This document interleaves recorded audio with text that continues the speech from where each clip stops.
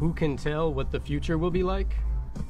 NASA scientists have combined data from several climate models used by the UN Intergovernmental Panel on Climate Change to show how patterns of temperature and precipitation could change through the end of the 21st century.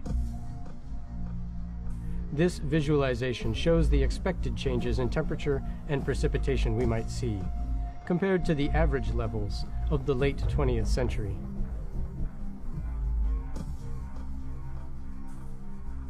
The largest temperature increases are seen in the northern hemisphere. Across North America, areas that typically have snow, such as the Rocky Mountains and northern Canada, will see the earliest and largest temperature rise. The warming temperatures will eliminate the reflective and cooling effect of the white snow cover. This reduction in albedo is the reason why the Arctic region shows such dramatic warming, as the polar sea ice melts and the darker ocean water absorbs energy from the sun. In turn, the warmer water accelerates the melting of the sea ice.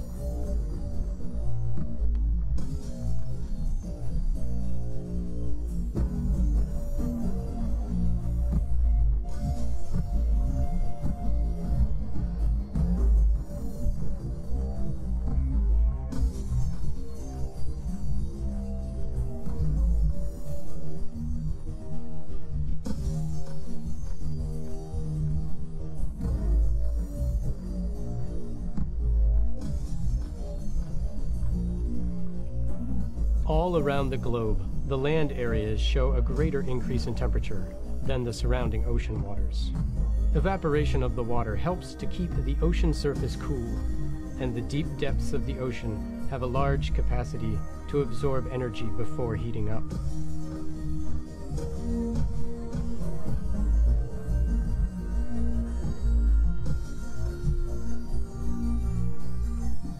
Off the coast of South America stretches an unusually warm patch of the Pacific Ocean.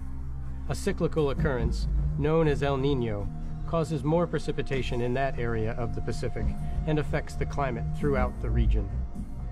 And we can see that happen in this visualization of changes in precipitation. Models project warmer waters and increased precipitation to stretch across the Pacific Ocean to Indonesia as the century progresses.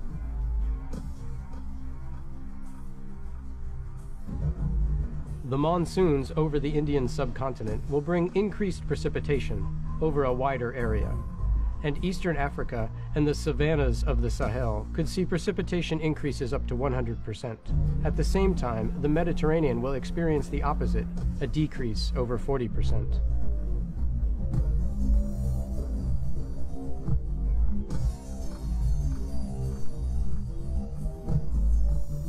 In general, the mid-latitude and subtropical dry regions are projected to see less precipitation, while the mid-latitude wet regions could see more precipitation. The poles and high latitudes are expected to also have increased precipitation. For North America, the models indicate more precipitation in the north and less in the south.